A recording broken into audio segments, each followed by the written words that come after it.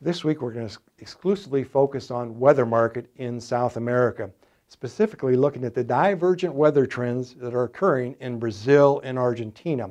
We're also going to briefly look at trends in November soybean futures.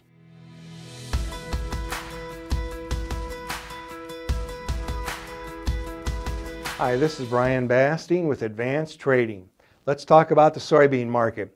We've moved into the last half of January here, and the soybean market is extremely volatile. And that's a direct reflection of the weather trends that are occurring in Brazil and Argentina. I want to take a moment today to highlight the importance of working with your trusted risk management advisor during a time of great uncertainty, in this case, a weather market. No one can predict the weather. Things are going to change very rapidly.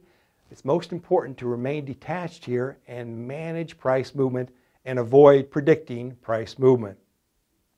Let's move forward now and start out by looking at trends in Brazil. Let's start out by looking at where those beans are produced in Brazil.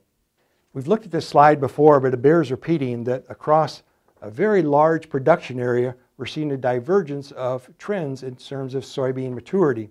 In the largest producing state of Mato Grosso, we're actually seeing harvest take place. About 5 to 10% of the harvest has already been completed in Mato Grosso. As we move further south, though, into the states such as Mato Grosso do Sul, Paraná, Rio Grande do Sul, those beans are in the pod set and pod fill stage. We all know how important pod set and pod fill stage is during late August or mid-August here in the States. Let's move forward now and focus on short-term weather trends for Brazil. Our slides this week, as usual, are courtesy of T-Storm Weather. We're going to start out looking at the 30-day proxy or 30-day total of precip. It serves as a proxy for subsoil moisture. I mentioned that harvest is already starting in Mato Grosso. Here's the key factor to keep in mind. It's actually quite wet in some areas of Mato Grosso, and there's actually a bit of concern about how it is too wet in some of those areas. Now, it's not something that's catastrophic by any means, but it's something we want to monitor with quite a bit of that harvest yet ahead of us. As we move further south in the country, however, you can see it dries out, and that's what's caught the market's attention in terms of how dry it is in southern Brazil.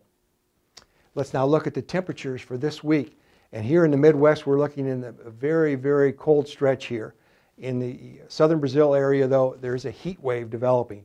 In those red areas, pushing 90 to 100 degrees, and in that purple region, over 100 degrees. And notice that that does encompass part of Rio Grande do Sul, which is the third largest producing state of beans in Brazil. So again, there is some concern as we move into these last 2 weeks in January about a weather market developing, weather crop losses in southern Brazil. Let's look at the rainfall totals for the next 2 weeks now.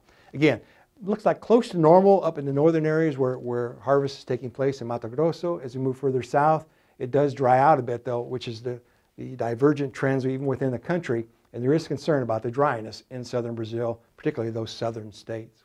Let's move forward now and focus on Argentina. Argentina, we're going to highlight 3 key provinces here. We're going to look at Buenos Aires, Cordoba, and Santa Fe. And we're looking at a sizable amount of the production, pushing 80% in those 3 provinces. Let's now look at the short-term weather trends for Argentina. For Argentina, we're looking at a much drier pattern across those provinces, intensely dry in some areas. This is what supported the bean market that latter part of December into early January. But change is coming.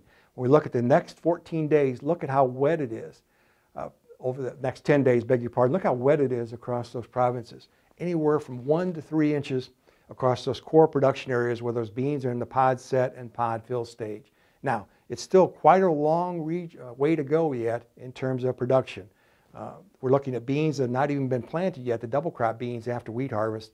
So I don't want to say that this is a drought-breaking rain, but it definitely is a temporary reprieve from the dry weather we've been seeing. Quantifying that as we wrap things up, looking again at those dark green areas here across those provinces, looking at some ample rainfall that will at least buy the bean crop there some time.